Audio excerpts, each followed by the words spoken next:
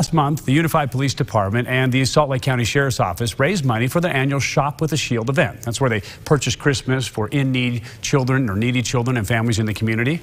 Now, this was done by purchasing a policy exemption to allow agencies to grow beards or color their hair. And today, those beards, well, they had to be shaved. This is kind of a two-prong. We help the citizens by taking those kids in need, and then we come here to the barber school and we give these students the opportunity to shave and get some training shaving our beards off. There you go. Last year, the Shop with a Shield program helped more than 100 children.